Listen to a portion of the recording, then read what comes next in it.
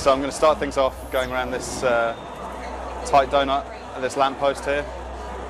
So the important thing is to get as close as you can to the centre of the rotation. Then going to head off to this digger here. So the digger is a slightly wider drift. It's a bit more technical because you've got the scoop on the outside of the drift that you need to avoid on the way around.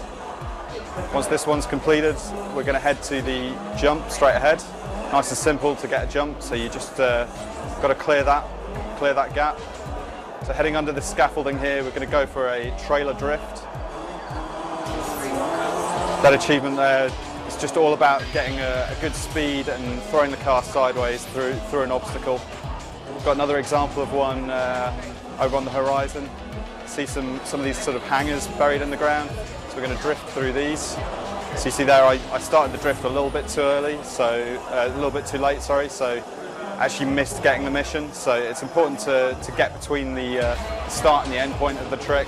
Make sure you're sliding all the way through. So I'm going to have another run at it from this angle.